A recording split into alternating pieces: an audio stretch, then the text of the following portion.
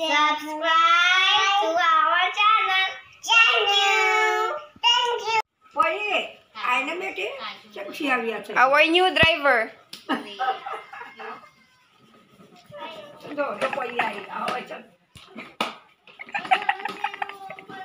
Joe. Hirap na si Lola mag-drive. Op!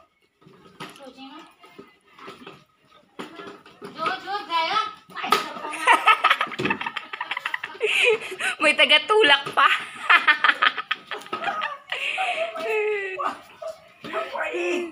Where is my driver?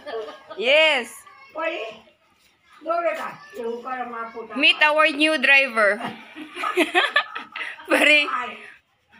Pari conductor.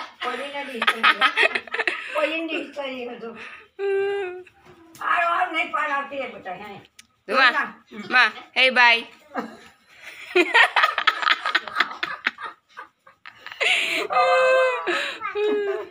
Kababalik lang ni Ma from vacation. Ma. Hello everyone.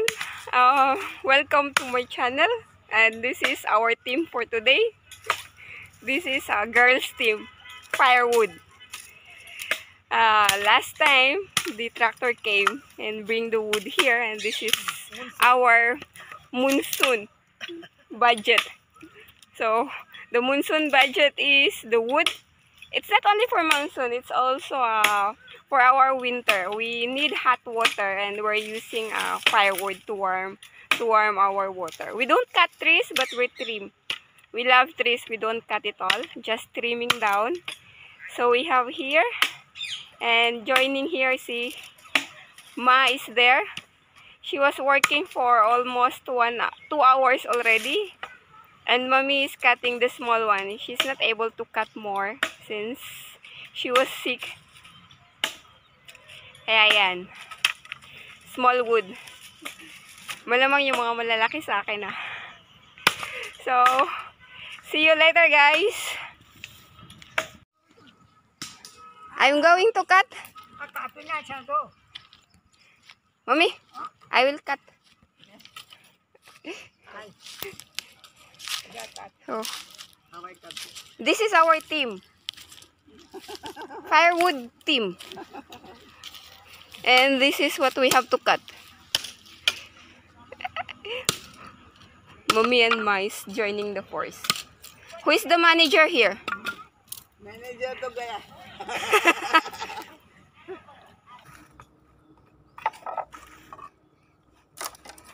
Binigyan ako ng mapurol. Video Dario, che? Che, Dario? Video, che? Nahi? Awa sale. Ajo. Barabar? Yeah. Palit kami ni Lola.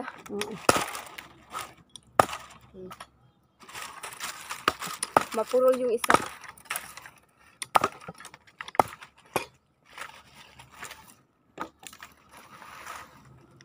Sa haplos ng langit, alaala mo ay nakaukit sa pisngi ng langit.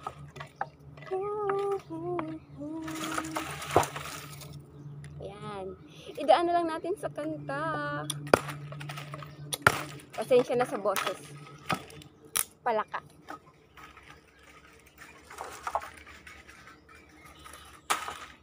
Ay.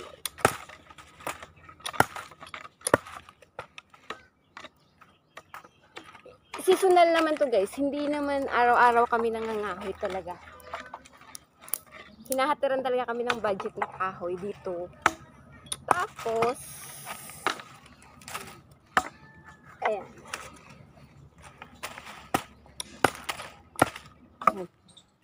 Napalitan yung armas ko. Ito yung gamit ko sa farm. Mas maganda kasi to. This is sharper. It's smaller but terrible. Small but terrible. Maybe it's new one.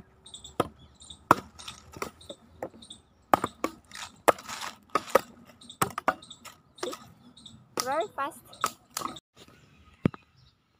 Guys, this is our third day. Patapos na rin kami. Ayan. Ma is having water break. And the mountain of wood is already done. Almost done. We just keep the big branches of trees. Ay. Ayan, sa likod ko. Yan na yung mga nakat namin. It's partner of me and Ma cutting wood. And my mother-in-law and sister-in-law is gathering it. Sila yung nagbibit dito puntang bahay. And here, yan yung mga nakat ko. And see, Ma is very happy. And siya talaga yung nagturo magtrabaho. Well, you will understand her life before. Kasi hindi naman ganun kadali yung buhay nila. She's the one who works hard for the family. And this is what they get now. Until now, she never stopped to help and give the big contribution for the family. Pensionada na yan Pero ayan, she's still cutting wood. Ayaw paawat. And later on, you will see, I will show you how much wood we have.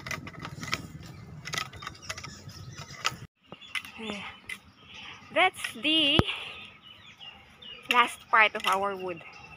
And tumayo muna ako. Grabe ang init. Ay.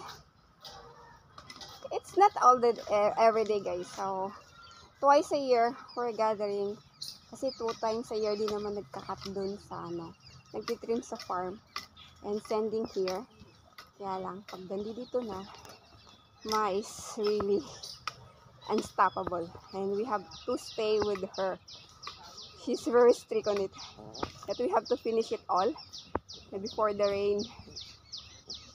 Pag bumuhos kasi yung ulan dito, guys, tuloy-tuloy na siya. Yung tipong hindi ka na talaga lalabas ng bahay. Pero maliliit lang naman yung kinat. Ito, kinat ko. Sabi ko ako yung in charge. I'm in charge with the medium. And the big wood will be kept for my father-in-law. And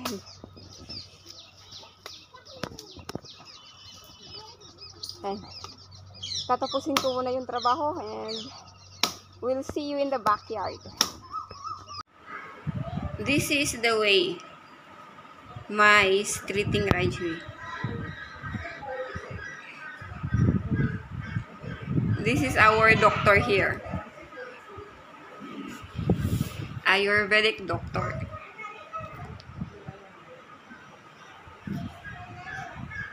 Napagod lang yung anak ko. Wala naman talagang sakit si Rajvi. Sabi lang niya pagod siya. Ayan. Gustong-gusto niya yung ginagamot siya ni Ma. Copper dish, tapos may tubig, may mangga, may sibuyas at kung ano-ano pang nilalagay dyan. Enjoy na enjoy naman si Raju. Ewan ko anong pakiramdam, hindi ko pa naman nasubukan yan. Pero gustong-gusto ni Raju dumadaan yung copper dish sa katawan niya. Malamig daw. How it feels, Rajvi? Nice. Nice feeling? Yes. Ayan. Enjoy na enjoy siya. Ayan yung doktor namin dito.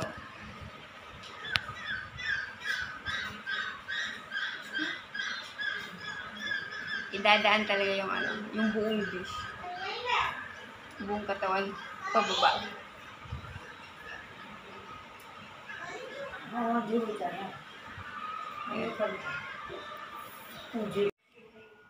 Ayan guys, tapos na kami maghakot ng ng panggatong. We're done with our firewood. Hindi ko na pinakita kung paano hinakot. Nakaka-disbeauty. Ayan. So, ayan na yung na-cut out namin and it's ready for monsoon and winter. If you will ask what we are going to do with this, meron naman kaming gas. It's simply, we have free wood from the farm, and pakinabangan natin. And it's, aminin nyo man o hindi, mas masarap yung sinaing sa panggatong.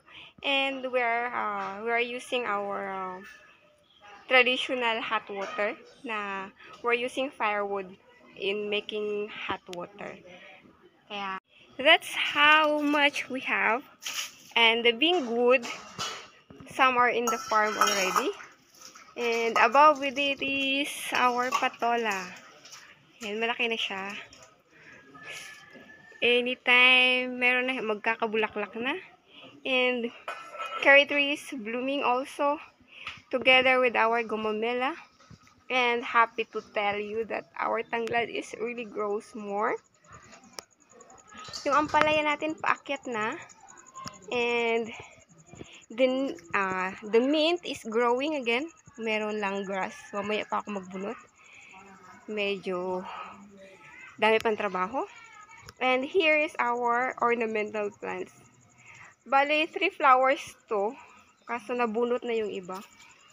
And some of the wood are inside kasi anytime uulan na talaga. Pag bumagsak ang ulan, dire-diretso yun ng 1 week. So, we keep few for the whole 2 weeks maybe. 2 to 3 weeks, that will be enough. And the other side is our mulberry. See how fast it's grown up. It's 1 year old. And you will see here different kinds of ampalaya. These are wilds. They will just grow, guys, during the monsoon. Kahit lagyan mo ng tubig palagi, ganun lang talaga, hindi talaga siya tumutubo. At you will observe the leaves were really too small. Yung bunga nito is just like a marble. Kasing laki lang talaga ng Holland. And yung kalamansi natin will be transferred back to farm kasi medyo mainit dito, and this area will be full of ampalaya. I will have some seeds to put here, and even the alugbati will be transferred also. And I will show you again yung aakyatin ko. Ang daming bunga. Kahit anong gawing akyat ko, after 2 to 3 days, meron ulit. Here's our harvest for today. Hindi ko alam, guys, kung anong klaseng papaya to. As in, antigas niya kahit dilaw na yung balat. So, for those who knows, just comment down below what kind of papaya I have. Sa mga nagtatanong, matapang ba si Ma, the grandma? Stick talaga siya in terms of work, pero you will see her love for everyone. She cares a lot. She never stop caring for everyone, especially for the children.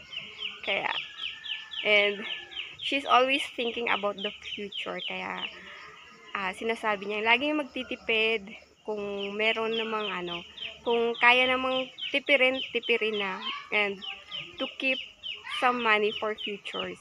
Hindi pwedeng may pambili, bili na lang ng bili. You have to keep it. Pag nakita yan ng pera, sinasabi agad, put it in the bank under your children's name. Kaya sa mga tao dyan, sa mga nanonood, to all our viewers, try to keep money for the future. Hindi yung may pera, ibibili na agad-agad. Kasi hindi naman natin alam kung pagdating ng tag-ulan, may madudukot ba tayo. Pagdating ng bagyo, in terms of calamity, meron tayong madudukot. Like the pandemic, the whole year pandemic, kailangan natin talaga nang magtipid at magtanim. And that's our vlog for today. Thank you for watching. Thank you for supporting our channel. And till next time.